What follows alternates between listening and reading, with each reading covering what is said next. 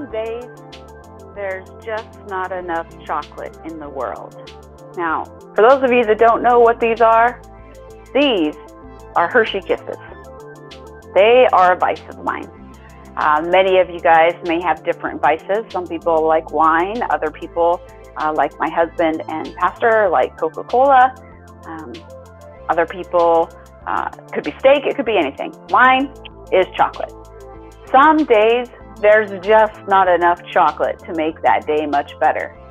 When those days happen, what do you do? Hey guys, it's Bethany Finch from American Made Home Solutions. And this Win Wednesday, I want to talk about some of the things that we do. Yes, some days it's just get more chocolate, right? Other days, it's like this beautiful background that you see. It's my daughter used to live in Hawaii, and this is a picture from back there.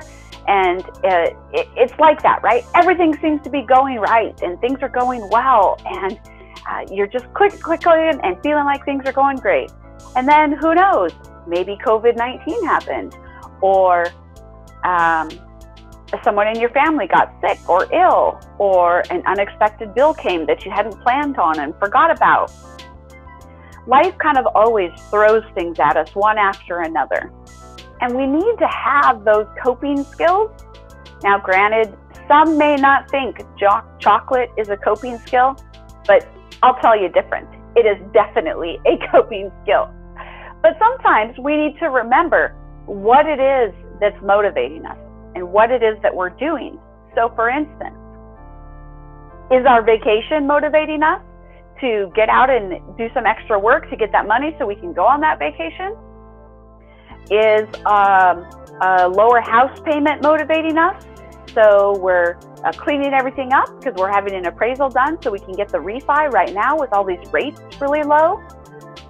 Is the thought of being able to retire on your own terms, not waiting until you're 75 or 80, living in poverty at $1,000 a month? Are those the things that are motivating you? What's motivating you? Now, granted, my illustration of chocolate is just a small sample.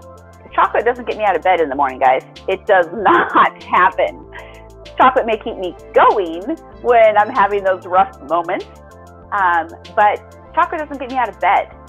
What motivates us to get out of bed is the thought that, are we making a difference in this world?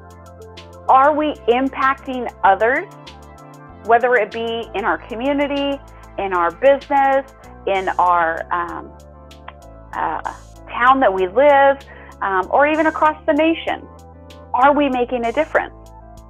It's those deep down core things that get you out of bed in the morning. As a mom, when you know your kids are counting on you and they need you, that's what gets you out of bed when you've had no sleep and they're crying in the middle of the night. That's what gets you out of bed.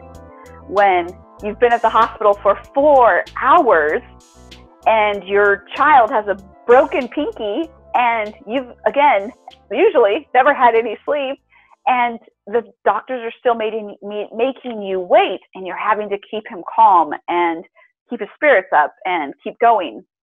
Those are the things that motivate us to reach down deep and do what's necessary. So ask yourself, what is it that motivates me? Is it a better life for your family?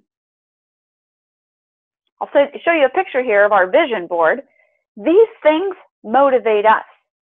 Now, some of them are our family, and some of it is doing things with our family, creating a lifestyle by design. Others are being able to impact the world for Christ. Those are things that motivate us, and being able to help others do the same thing. So those are the things that get us out of bed when we don't want to, that motivate us to dig down deeper and step out of our comfort zone when we need to ask that question one more time or talk to one more person when you're exhausted, things like that. So ask yourself, what motivates you? Drop it in the box. I can wait. Most of the time you'll find it doesn't take you too long. Most everybody says, oh, family, friends, things like that. But when push comes to shove, and you ask yourself, if those things were taken away, would you still do the things that you're doing? Would you still get up and go to work? If all your bills were paid, would you still do it? Some people don't stop to realize they go to work because it makes them feel good. They feel like they're accomplishing something. And that's what's truly motivating them, not the paycheck. Because if you could replace that income with something else, why wouldn't you? There's usually something deeper at its core. So look a little deeper. Let's figure out what motivates you and drop it in the box. I'll drop mine in the box. I'll send you a picture. You'll see my vision board. You'll get to see that on here. They'll probably pop it up, and you can see what motivates us. Those are the things during COVID-19 that we need to be latching on to and reminding ourselves when we're tired, when we feel like there's no more solutions, when we feel like there's no more answers, because once again, the government ran out of money again. Guys, this is America. We've never depended upon the government to take care of us. We look to each other and we look to our community. And that's what we need to do again right now. So this Win Wednesday, we're celebrating you, what motivates you, and how we can continue to build and help that and nourish that in whatever way possible that is. So if you're looking for more information about how you can invest in real estate or how to get started, where to get started, I want to, but I don't know how. I don't even think I have money. Most people don't realize they have money. They just don't know how to access it. Oftentimes it can be tied up in multitudes of places, and we can show them that. So give us a call,